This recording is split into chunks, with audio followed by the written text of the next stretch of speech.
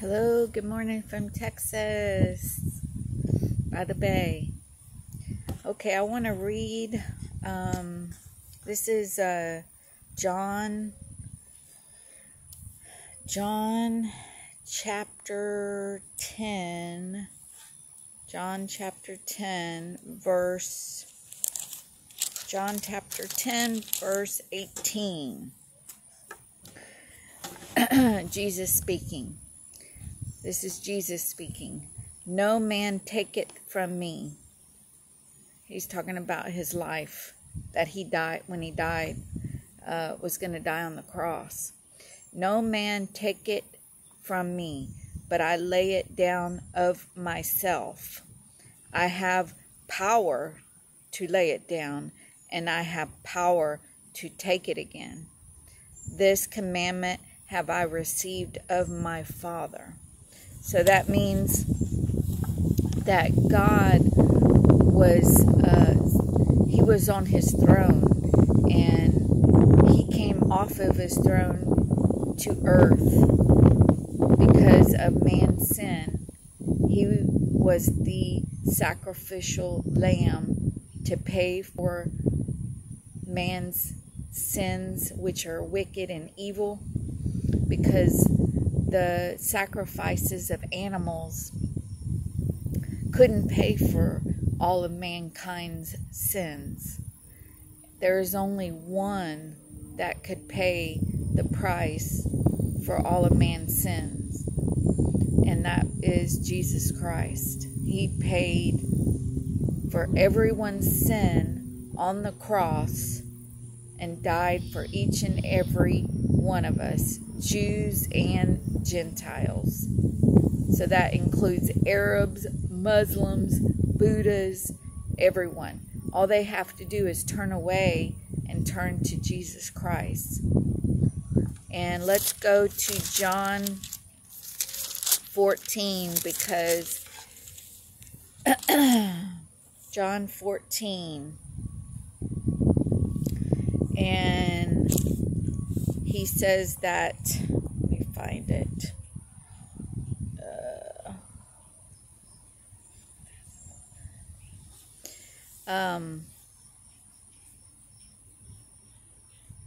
Let me find it. In case I've given it to you. John 14. Verily I say unto you. Verily, verily, I say unto you, he that believeth on me, this is John 14:12. And I also want to read, let me start here. John 14, verse 6. Jesus saith unto him, I am the way to heaven, the truth, and the life. No man cometh unto the Father but by me. That was Jesus speaking. So if you're Catholic, you can't go to Mary and you can't go to the Pope to get to the Father. You can't go to, they're not even supposed to be calling the Pope or the priest Father. There's no, that's wrong. That means that they're trying to go before Jesus. They're trying to block Jesus out of the way, and they're saying, okay, we're going to go to Mary and pray to Mary, or we're going to go to the priest, or we're going to go to the Pope. That's not what the Bible says. The Bible says, John chapter 14, I'll read it from the beginning. Let not your heart be troubled. Ye believe in God, believe also in me. This is Jesus speaking. In my Father's house are many mansions. If it were not so, I would have told you. I go to prepare a place for you. And if I go to prepare a place for you, I will come again and receive you unto myself, that where I am, there ye may be also. and whither I go ye know, and the way ye know. Thomas said unto him, Lord, we know not whither thou goest, and how can we knowest the way? Jesus said unto him, I am the way, the truth, and the life. No man cometh unto the Father but by me. So the only way you can get to the Father in heaven is through Jesus Christ. You can't get there any other way. No Muslim, no, what do they call him? Allah, Buddha, that Hindu, whatever. No. No. Jesus is the only way. I am the way, the truth, and the life. No man cometh unto the Father but by me. So X out Mary, X out Pope, X out priest. That's it. If ye had known me, ye should have known my Father also. And from henceforth ye know him and have seen him. So that's saying Jesus is God in the flesh. So he came to earth and he led a sinless life. And he came to earth to save people from hell, which we all deserve hell. But Jesus didn't want people to go to hell, so he came here and was brutally sacrificed on the cross so people wouldn't go to hell. So if you're living in sin, and I'm going to say the word gay, LGBTQ, homosexual, lesbian, it's wrong. And you need to repent. And repent means to turn away. Repent does not mean saying you're sorry. Not the sorries of all the sorries we could say is not going to get us to heaven. The only way we can get to heaven and be with Jesus Christ forever is calling upon the name of the Lord, which is Jesus Christ, and asking him to come take over our life, asking him to give us the Holy Spirit and changing us, because we can't change ourselves. Human flesh can't change yourself. You can't change. We can't change unless you have the Holy Spirit. And God will give us the Holy Spirit if we believe in him and we ask him, and we change, because he changes us. So I'm going to read John. This is John still in chapter 14, verse 27. Peace I leave with you, my peace I give unto you. Not as the world giveth, give I unto you. Let not your heart be troubled, neither let it be afraid. Ye have heard how I said unto you, I go away, and I come again unto you. If ye loved me, ye would rejoice, because I said, I go unto the Father, for my Father is greater than I. And now I have told you before it comes to pass, that when it comes to pass, ye might believe. Verse 30. Hereafter I will not talk much with you, for the prince of this world cometh, and have nothing in me. For the prince of this world cometh, and hath nothing in me. So the prince of this world cometh, that's Satan. But verse 31, but that the world may know that I love the Father, and as the Father gave me command, even so I do. Arise, let us go hence. Chapter 15. I am the true vine, and my Father is the husbandman.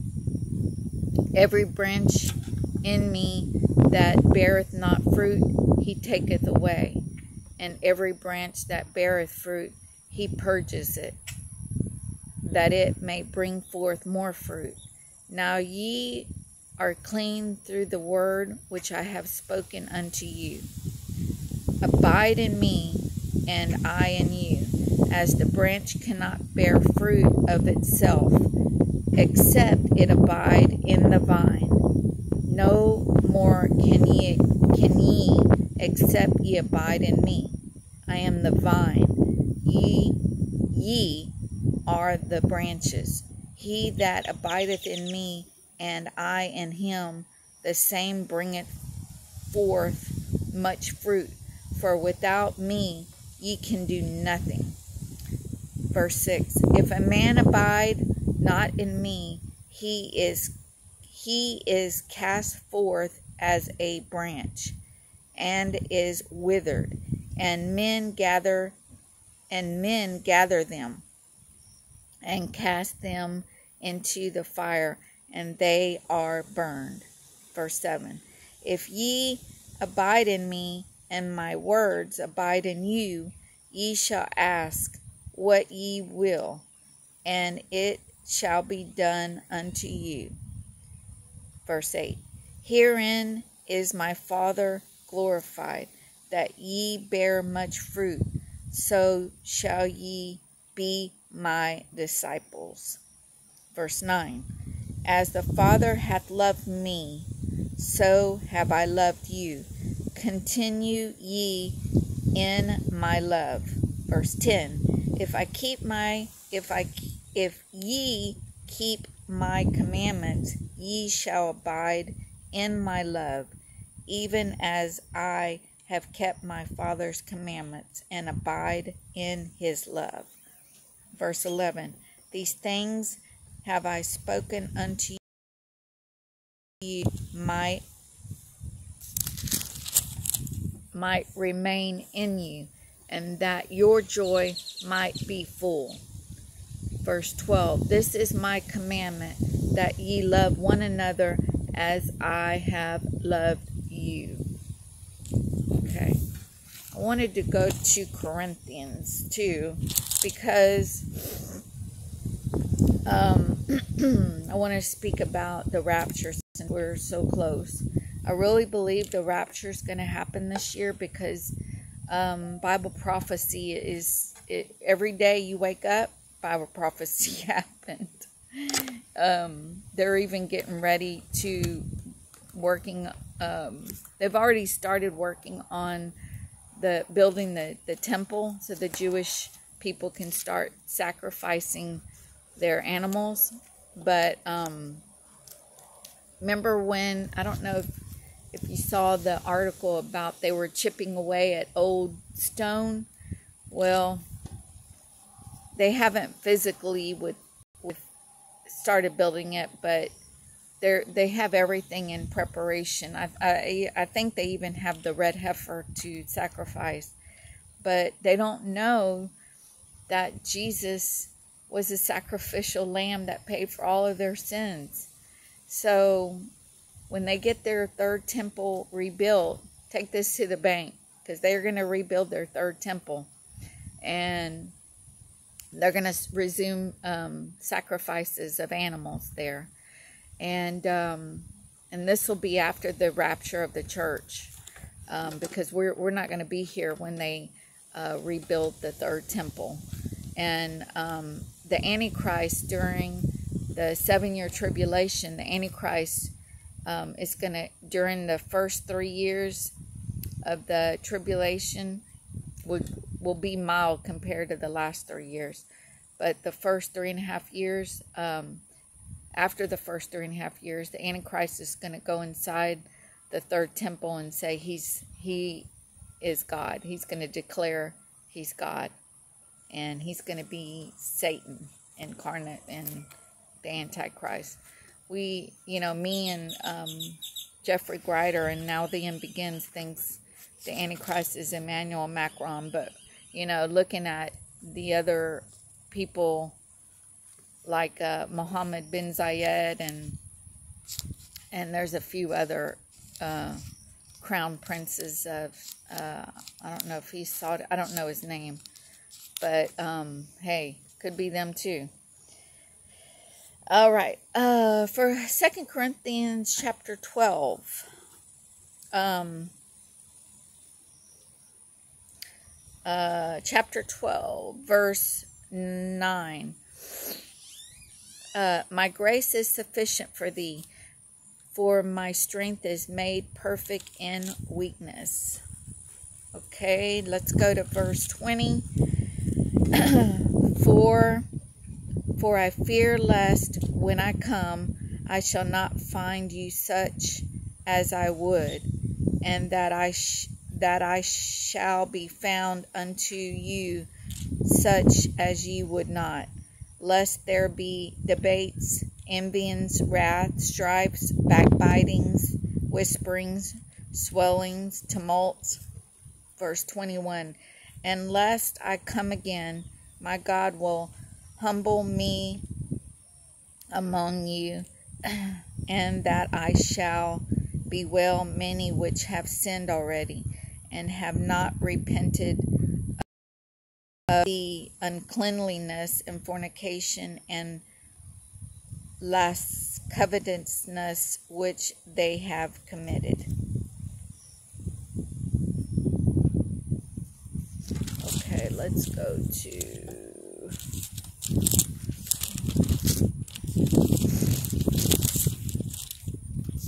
where's all my highlights?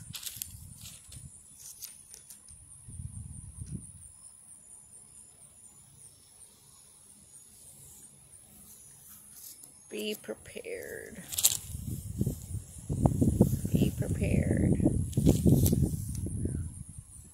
Knowing therefore the terrible.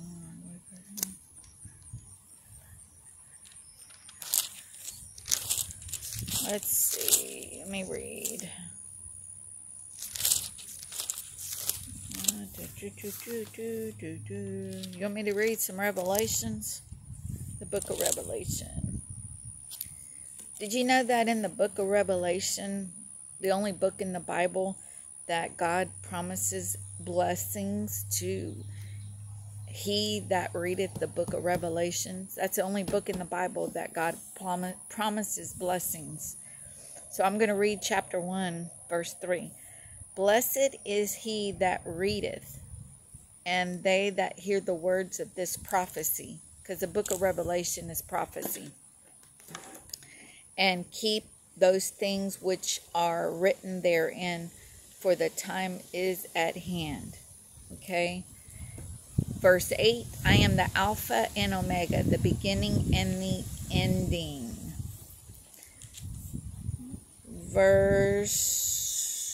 Chapter 1, verse 17.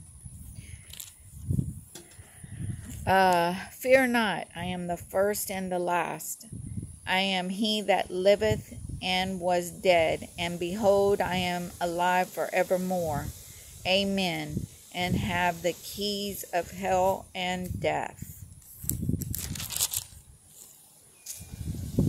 Let's see.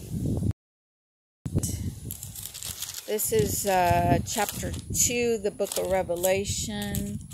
This is chapter 2, verse 17. He hath an ear, let him hear what the Spirit says unto the churches.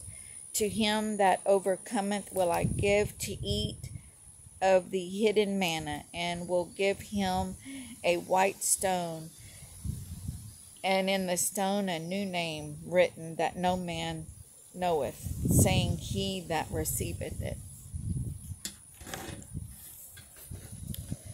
Keep watch. Chapter 3. Be watchful and strengthen the things which remain that are ready to die, for I have not found thy works perfect before God. Remember, therefore, how thou hast received and heard, and hold fast and repent. Repent means to change. If therefore thou shalt not watch, watching for the rapture, watching for Jesus' return, I will come upon thee as a thief, and thou shalt not know what hour I will come upon thee. So we're supposed to be watching every day for the return of Yeshua Jesus in the clouds, because he's not going to actually come and touch down. You're going to hear the trumpet blast, and he's going to descend in the clouds, and he's going to call up those who are alive. First, the dead in Christ are going to rise. So the people that died in Christ, that believed in Jesus Christ for their sins and believed in him only, they're going to rise first. The dead in Christ shall rise first, and we which are alive and remain will be caught up. So that's the rapture.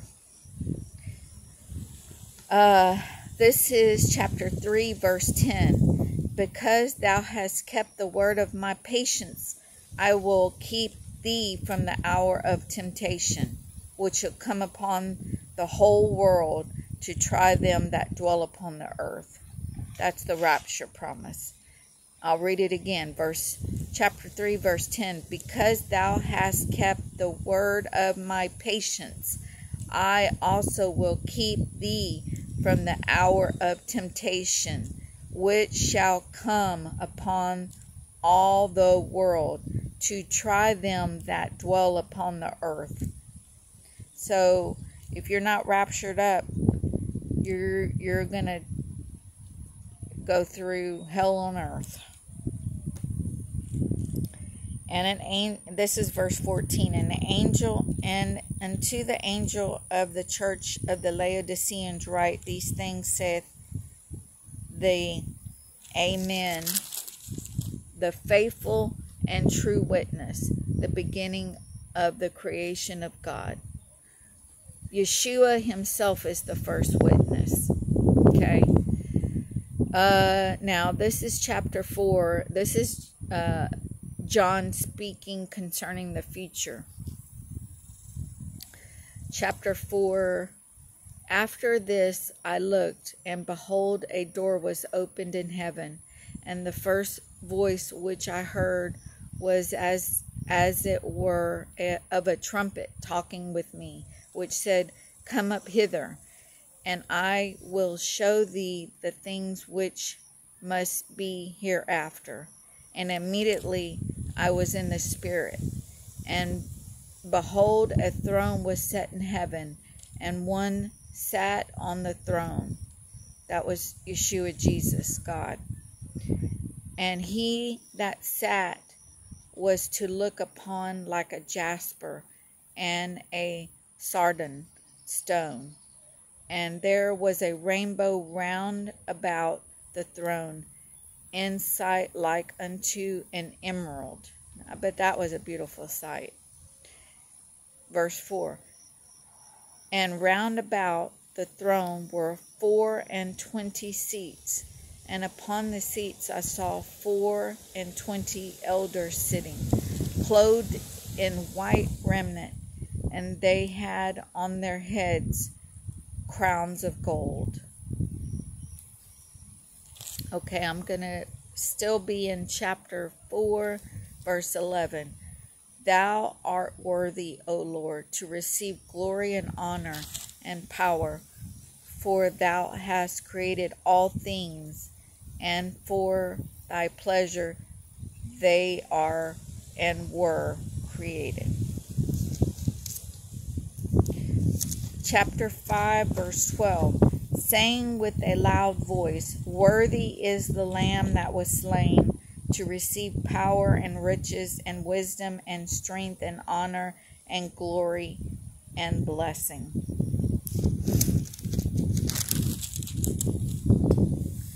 Okay. I wanted to read to you a about the strong delusion.